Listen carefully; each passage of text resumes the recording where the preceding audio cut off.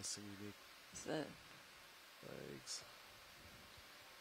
So this is a sea star, not a brittle star, correct? Yeah, okay. Brisingid, yeah. Yeah, this is likely a Brisingid sea star. I didn't know they occurred on soft sediment, though. But I've never seen them on soft sediment, but...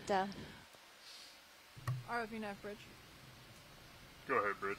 We are done and with you our always change thought for now. they only had 5 legs. We can switch it back to we are the dispelling A-frame. that myth. Yes, please, if you don't mind switching it back to the A-frame. Okay, will do. Nice view of the tube feet. Not in action, however. He's not too disturbed by us, which is surprising. Going full screen? Yep. Maybe this sea star recently had a very large meal and it's recovering. ROV Nav Bridge, center rotation has been shifted to the A-frame. Copy that, thank you.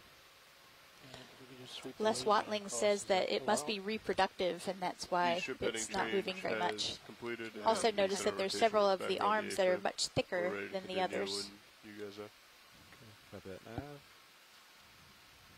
These organisms have the ability to regenerate their limbs, don't they? And so those are probably different ages of limbs. Some have been removed through predation or from whatever, and they have regrown them. So